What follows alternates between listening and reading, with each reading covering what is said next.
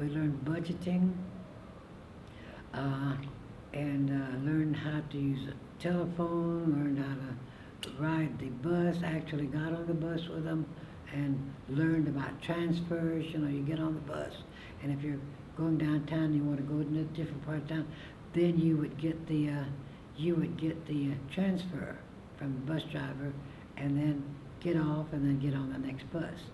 So we learned that, and we went with the children to the schools, and it was fun. It was really, I mean, it was a learning experience for us too, the staff. I'm talking about the staff of the center. And we had another service we had, but we ended up, we had two children who went to Dallas, and then 6 years later we had another 1, 2, 3. Well, our two oldest ones graduated from Kimball High School in South Oak Cliff, there in Texas, in Dallas, Texas. And our oldest son came from Carnegie, where he was living with, you know, the Kiowas, and other tribes also. Your oldest child, you know, the grandparents come in, and that's the one they raise. Well, in our case, my husband was an only son, and he had a sister 12 years younger than he. So when our first son was born, his parents, when he was about 8 months old, you know, they took him, and they just, I never, in those days we washed diapers, you know, but I don't think I've ever washed a diaper. Could I share something with you? I want to interject. Yes. And have him help me. My grandmother raised me, and she spoke sign language. So I don't have to explain to this white man why I want to videotape your hands. Your hands are very expressive. I grew up with my grandmother going like this, and oh, yeah, you know, like speaking it and going like this, you know, like a go your way, you know, here, yeah. That's my grandmother was raised by. So if I ask you to do something, you're helping me, please do it the way I ask you to. And I don't have to explain everything, okay? So I want to get her hands, because she speaks probably Kiowa, right? And then she knows sign language, and I'm going to get to that. But the same way she said we don't look at each other, and you asked why, if even as we're doing this with the camera, we're not looking at her. Do you understand? So I'll keep it on the hands then. The hands are my focus. I'll right just now. keep it on the hands. Thank you. All right. You can get to her face, but I need the hands, because it shows us as being expressive, not stoic. Okay? This talking head thing is getting old. You know, we're on a coin, we're on the Washington Redskins helmet. You know, just the Indian head. Do you know that we have a Kiowa boy? Go ahead, rolling, right? It's all rolling, right? Okay, We have a Kiowa boy that's playing for Washington Redskins. Pardon me? Kiowa boy. Right now? Playing for the Washington Redskins. Right now? Thompson is his last name. Really? Where do you play football? At Oklahoma? I don't know where he played football. But he's what position is he playing? Offensive lineman or something? I don't know. You'll have to find out. Can I ask you to speak some Kiowa, what Kiowa words or messages or a song that you think is important for us to know about, and then a little bit of sign language that you remember, if you remember some? I don't remember. I have a grandson who tried to teach me, because he was born with, he couldn't hear, so he speaks, you know, he's put to school in impaired hearing disability school, so he speaks, you know, with his hands. But what's really good for him is this, what do they call it, this texting? Yeah. He tried to teach me how to text. I don't text. I have a phone and everything, but I don't text.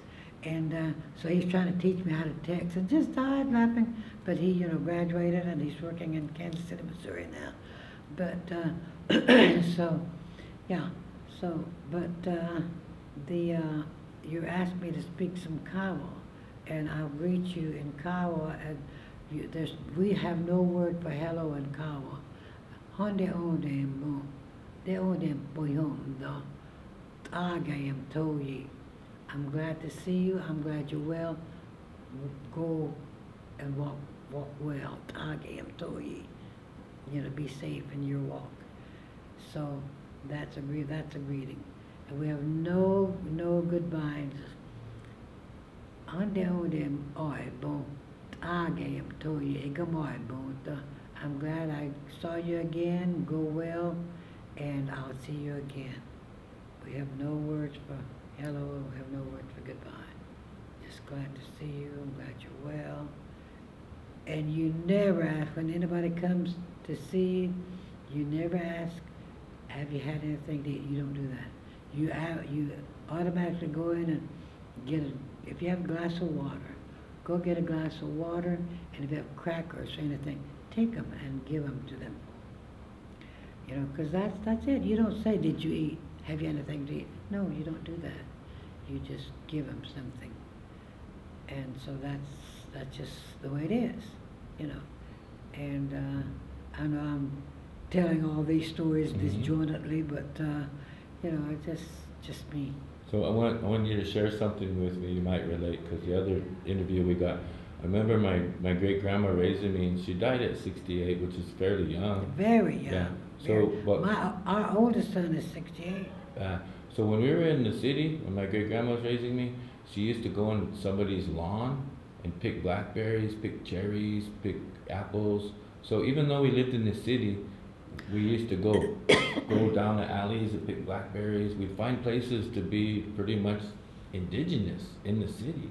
So can you recount any kind of instance, whether it's on the res or in the city, where you still practice some of these things that the white people or urban people might have thought as being different? Well, see, we moved back. My husband retired in Dallas as a milling machinist, and we moved back to Oklahoma.